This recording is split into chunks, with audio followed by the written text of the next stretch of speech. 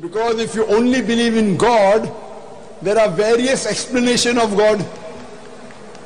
Yeah. Explanation given by Jew is different. Explanation by Christian is different. Explanation by Hindu is different. The explanation given by Prophet Muhammad, peace be upon him, is the last and final revelation, and he has been prophesied in all the scriptures. He's been prophesied in the scriptures of the Jews. He's been prophesied in the scriptures of the Christian. He's been prophesied in the scriptures of the Hindus, and all these scriptures say that the last and final messenger to come is Prophet Muhammad, peace be upon him. So by believing in Prophet Muhammad, peace be upon him, you are believing in all the other religions also, that the last and final messenger is Prophet Muhammad, peace be upon him. So can I conclude that if I become a Muslim, I am also a Christian? Not you are a Christian, you believe in Jesus Christ, peace be upon him. Because Jesus Christ never teach Christianity, sister. Jesus Christ himself did not call himself a Christian. Do you know that? Yeah, I know. So why should you call? So if you become a Muslim, you believe in all the messengers, yes. And you believe in one true God, and you submit your will to God if you become a Muslim. Okay. And you have to respect all the messengers. Abraham, Moses, Jesus, Muhammad, peace be upon them all. Okay. So would you like to become a Muslim? Not yet. Gautama was sitting in a large congregation of people one morning. A man arrived and stood there in the shadows. This man is a great devotee. He is a devotee of Rama. You heard of Rama? Rama is one of the most popular deities in India. If you do not already know this, in India we have 36 million gods and goddesses. It's a very rich country. He is a great devotee of Rama. The devotees in India, not now and not everybody, but those who take this seriously, they will not utter any other word than the name of God that they believe in. So if they want you to come, they'll say Ram Ram.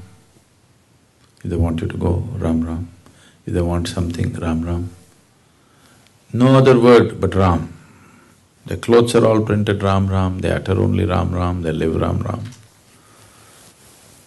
They devoted their whole life to God. You are smart, you are not like that. You kept God like insurance. Just in case something goes wrong, I have also paid my premium. Everything that you need to do, you do it yourself. You kept God like insurance. You're smart. But this man invested his whole life in God, total. Age is passing away, little doubt has come. It's a little doubt, he knows there is God, just a little doubt. Now there is an enlightened being here, he wants to confirm. But after being a well-known devotee for a long time, because he did not just go to the temple, he built many temples. At this stage in his life, how to ask whether there is God or not now? So he came early morning, stood in the shadows there and asked this inevitable question, is there God? Gautama looked at the man and gave a clear, emphatic no. Here this large congregation of disciples, this has always been a struggle in their mind, is there God or no God, is there God or no God? Oof! One big relief. Whenever they ask such a question to Gautama, he just becomes silent, he doesn't say anything. For the first time he gave a clear answer, no God. Joy spread across the congregation. Just the struggle, is there God or no God, is over. The enlightened one has declared there is no God. The message spread across the town. Through the day, celebrations happened because just imagine the freedom of it. No God means nobody sitting up there keeping accounts of what you did and what you did not do to punish you, burn you in hell or do this or that. Life is completely yours. So through the day, celebrations happened. Everybody is in great joy. The evening, once again the congregation is sitting, another man came. He also standing in the shadows. This man is a Charvaka. Charvaka means, in India, there are groups of people who are known as Charvakas. These Charvakas are out and out materialists. They don't believe anything other than what they can see. So this is an expert Charvaka. Whatever kind of believer you are, if you talk to him for 10 minutes, he'll prove to you no God. For thousands of people, he's proved no God, no God, no God. Age is passing, little doubt has come. Suppose there is God. Now there's an enlightened being here, he wants to confirm. So he appeared there in the evening. And he asked the same inevitable question, is there God? Gautama looked at the man and said, yes. Once again turmoil started. Morning he said, no God, they were all really happy. In the evening he says, there is God. So what's the game Gautama is trying to play?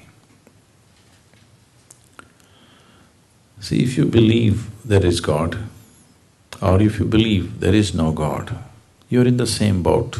You believe something that you do not know.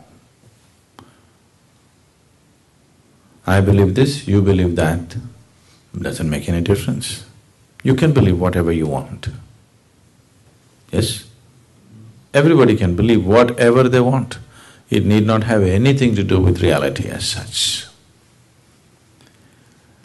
If you say, I do not know, the longing to know will arise within you. If the longing arises, the seeking arises. If the seeking arises, the possibility of knowing exists.